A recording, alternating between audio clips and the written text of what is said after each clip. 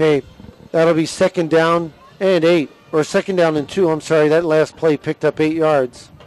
Let's see if Williams will keep the clock running. As we have 6:30 and counting here. Once again, fagging the gun. Looks like he's going to keep it. Sorry, that was number 4, Cole Patterson. Who's going to take off here at the 20, the 10, the 5. Touchdown, Williamsfield. And that could be the end of the night for the Liberty Lions as they take a 4-touchdown lead, 38-14.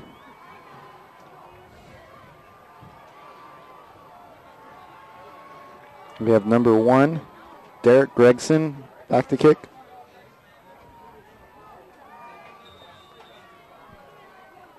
There is 6:17 left.